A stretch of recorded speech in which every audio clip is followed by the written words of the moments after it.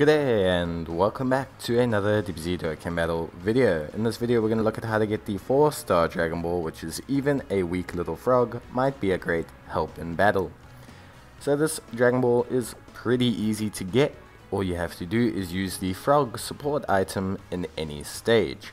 Now of course we're going to look at how to get the frog support item. But the first thing you just need to know is you can choose any stage, like I'm choosing here, stage 5 of the Saiyan Rebellion stage. And you can see, if you go to your sport items, the item you need to use is the frog. You'll see it there. It's basically Captain Ginyu in his frog form, or well, the frog that Captain Ginyu eventually turns into. Of course, to get this item, you need to go get it from the stage. You can buy it from the barber shop if you need. It also drops from various missions as a special item. But if you don't have it, the easiest way is to just quickly grab it from the stage. So the Fearsome Ginyu Force event in stage 8, you will see it there as a drop reward.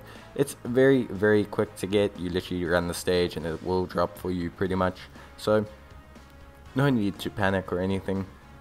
Go and grab your frog and then return to whatever mission you want to do, or even use the frog while you farm a couple more frogs.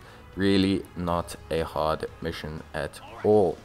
So go start your stage and then just get to the battle portion as quickly as possible.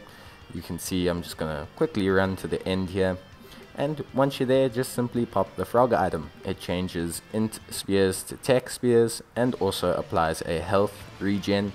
You don't need all of the items requisite conditions to activate, so if there's no int spheres and there's no health to regen, it doesn't really matter, although it's unlikely that there's not going to be any int spheres. You just need to activate the item. Once you do, you will be able to complete the quest once the mission is complete. So that's really it.